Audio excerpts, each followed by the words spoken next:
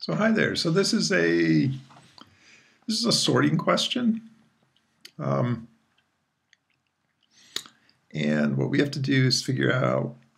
They've left out what should be inside of this for loop condition here, and we've got to choose from this set of answers down here to replace that. This is actually a n squared sort, and I can tell that because it's got this nested for loop structure, which is almost always a dead giveaway for a n squared sort.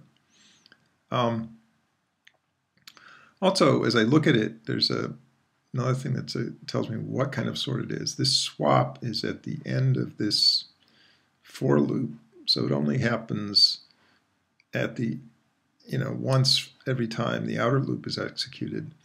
And the n squared sort that we've covered that does that is a selection sort. So what a selection sort does is it goes and finds the next element that needs to be placed, either the next biggest or the next smallest, depending upon whether it's going placing elements from the largest to the smallest, or vice versa. So it first finds the next element. That's what happens in this inner loop. And then it actually moves it into position, which is what happens in this swap. So that's a selection sort. So let's just go through this line by line. I'm going to decode it. So first here, pay attention when you do these questions to these post and preconditions. They can actually be very helpful. So this tells the array is sorted in increasing order from low to high. Okay, so this makes it a little clearer what's going on here.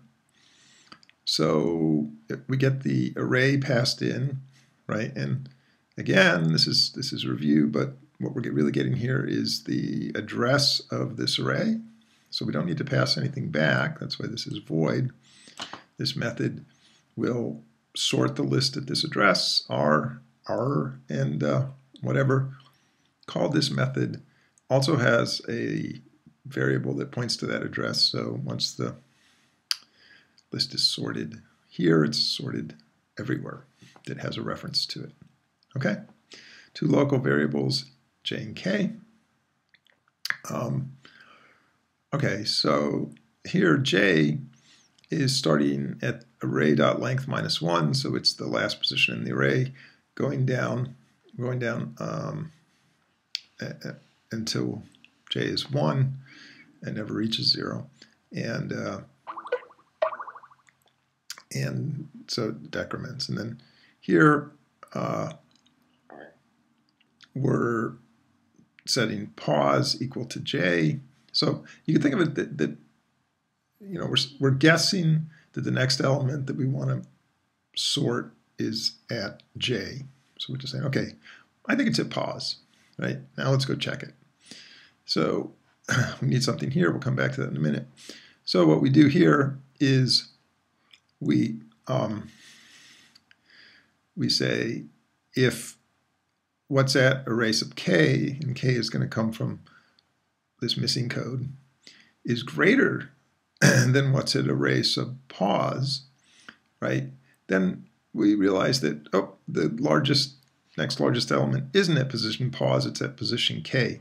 So we say pause is now equal to k, so that's our next guess at where the next largest element is, right? And then we keep on going until we look through all the things in the array that we haven't looked at yet.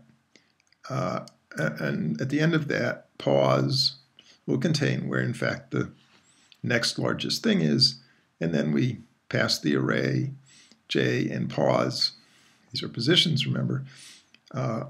J is where the next largest thing needs to go, and pause is where the next largest element actually is. So those are swapped, right? So now the array is actually sorted from the end down to pause. And then we start the whole thing up again at the next position towards the front from the end. Okay, do it again. So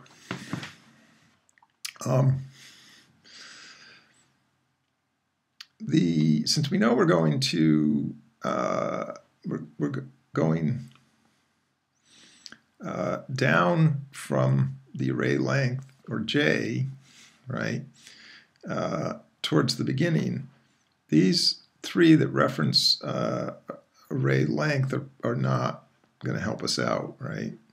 So we can eliminate those immediately, right? Because we're going, in this loop, we're going down towards the beginning of the array, 0. So really the only difference between these is this, right? And the key here is that we have to look at the 0 position, right? Because if we don't look at the 0 position, we're leaving an element out. We're not looking at an element if we don't go down to the 0 position. So that eliminates that one. So the correct answer is B. Okay? So you're going to get at least a few questions about n-squared sorts, right? These are slow, but they're simple. And the ones that you may see are the bubble sort, the insertion sort, and the selection sort. Okay? And you can find out more about those either in the Haiku pages or your book or on the web. If you have any questions, please don't hesitate to get in touch. Thanks.